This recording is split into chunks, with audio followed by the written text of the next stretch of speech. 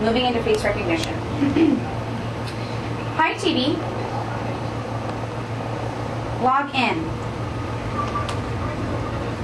Just by commanding that vocally, our facial recognition camera will activate. So those of you that are standing around me, go ahead and smile because it will be taking your picture without us really knowing, and it can detect up to 5 faces at a single time.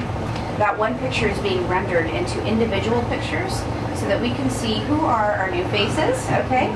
And there is myself, so I can go ahead and log into my account. I'm going to go ahead and activate our motion control, which is our final portion of the demonstration.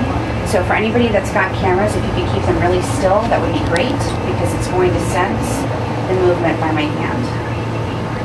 So now my hand is now the cursor. I'm going to go ahead and exit this dialog box by closing my hand. I'm going to go into the web browser and I'm just going to close my hand and open it back up. And that will launch us right in, okay? So what I love about this is it's pretty smart because now with Samsung there is no need to double click, if you will, okay? Just one is sufficient.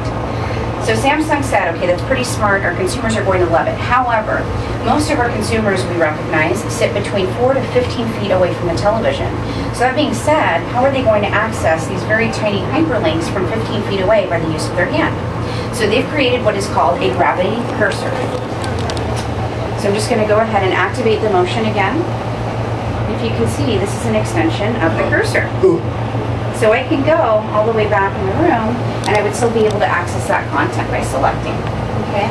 So we've got our voice control, motion control, and facial recognition.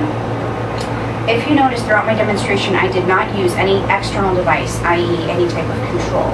Okay? This is not to replace the remote control. We will include a premium remote control in the box as well as a wireless Bluetooth keyboard. TV power off. Okay. There you are. So there you have it. This product will be launching in Q1 of this year, so roughly March, April. So we hope that you're going to enjoy viewing it in our consumer markets just as much as we are.